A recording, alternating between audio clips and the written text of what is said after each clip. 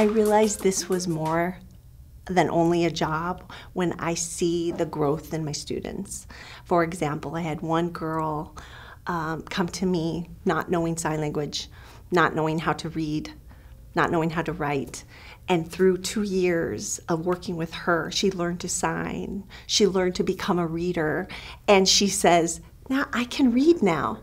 Watching that, seeing that on a daily basis, seeing kids say, I'm a reader, and feeling like I had a part in that progress, that's exciting. I've had other students go on to national deaf academic decathlons and participate in that.